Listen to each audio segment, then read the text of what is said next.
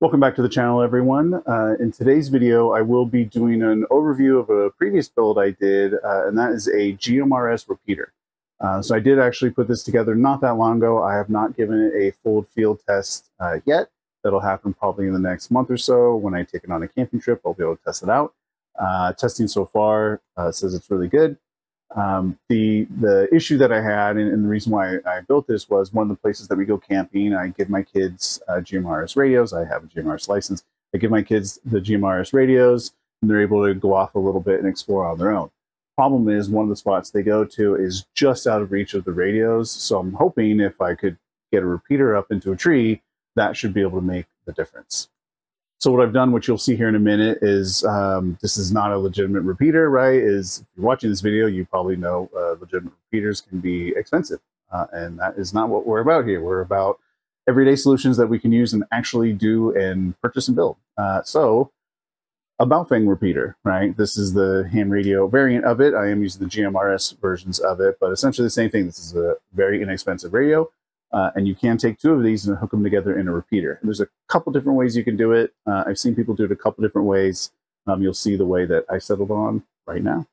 So if we kind of just start here and just kind of get an overview, we can see the box and kind of just get an overview of what's going on here. You can see it is in a box. You know, I like my boxes.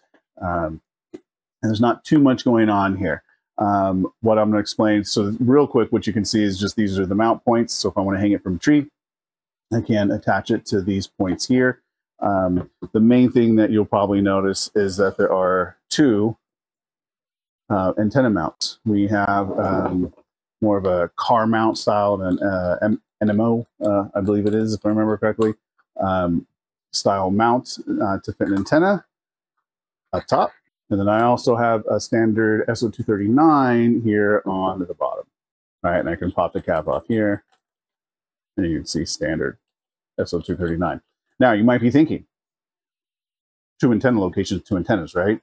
Well, that's what I was thinking at first, too. I already knew I was going to run into issues of desense. What I was hoping was that, you know, with a nice mobile antenna coming off the top, and then like a J-pole or some type of antenna like that hanging off the bottom a little distance down, that might be far enough apart. It's not far enough apart. I did some testing on it. It did not work well. It was only able to work close range. So it effectively did not work. So I am only using one antenna at a time, but I do have those options. So the one thing before I open up to say is everything that this needs is here in the box, except for one thing. There are three pieces to two different antennas, right? I have two different antennas, three different pieces.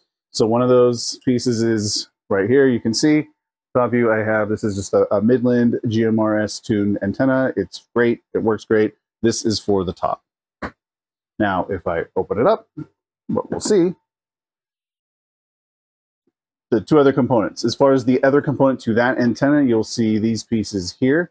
This is part of the ground plane kit for that antenna. Since there's no metal or anything here, it's not going on a car, it's going on this plastic box. I did want to add this ground plane kit on here.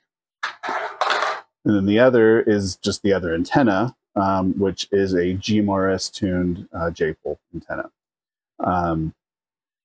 This way I can pick which way I want to go. I do want to do some testing with both antennas to see which performs better. If they're similar, to be honest, I can just bring the J-pole and simplify what I bring. Everything fits in the box. So I have to do some testing to see. So in a future update, we'll let you know. Okay, so now if we switch to the side view here, you can get a better look at what's inside the box. All right, and I'll go over and talk about that right here. So the basic things, as I already mentioned, is two GMRS radios. You can see here, these are the UV5R Gs, I believe they are.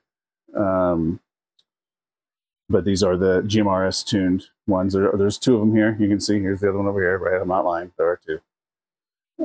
And then there are a couple different ways you can connect these together. I did actually make my own crossover cable, audio crossover cable, which you can make. I was initially having issues with it not working well, and I wasn't sure why. So I didn't know if it was the quality of my cable. So I did also buy the audio box for this. All the links for everything is down below in the description, so please take a look. This was the audio box that I used. This probably looks familiar. I got this off Amazon. It works great. I'm just using this, and I haven't had a need to use my own cable. The big thing to this, and the big magic that makes this work, right here in the middle, that you've probably been looking at and wondering, this is the duplexer, right? And that's how I'm doing one antenna. Now that at first may seem like, yes, you want to use the duplexer. Duplexers are expensive, right? When you're getting a, you're building an actual repeater and you're buying a duplexer, it can get very expensive. I was able to find this one, I think, on AliExpress. It's like a 30-watt duplexer. I had it tuned to my frequency. Here, we can take a look at it here. Unhook it. You can see here's the unit right here. It works so far in testing. It works great. Shoot. I just flipped this around my hand, didn't I? Yeah, I did. So the question is, which one is which? Which one is which? Well, we can tell by looking at the frequencies. And what I can see is it was like this. Okay, so let's stick this guy back in here. All right, and we can hook it back up. Everything fits in here really nice. Perfect size case for this.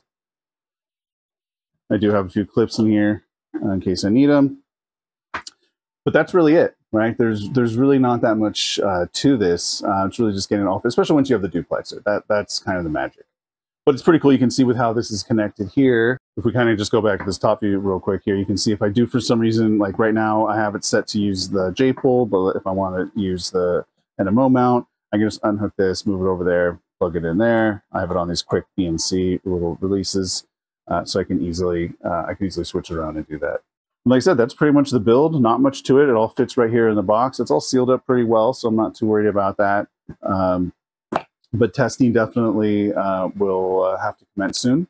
Once all that testing is completed, I'll definitely make sure to do a quick update so you guys know that this the configuration of this does work well in practice. Like I said, in testing, it's worked well. Just trying around, around putting it up in the tree here and kind of go around the block, driving around a little bit. In testing worked fine, but we know that the proof is in the actual field test when I actually need it to work and actually need it to do what it does. So, if you enjoyed this build, if you want to see some more things like this, please make sure to like, subscribe, comment on the video. If you have any ideas on how I can improve this build, please let me know. I'm always happy to revisit a build, either taking the same one and modifying it better, or even just starting over with a whole new build if there's enough that we can improve. So feel free to let me know below in the comments. Like I said, all the parts and everything is down below. So if you want to see anything that I use in this build, feel free to take a look. Thank you for joining me on the channel today. I'm your host, Benjamin Blood. Let's build something amazing together.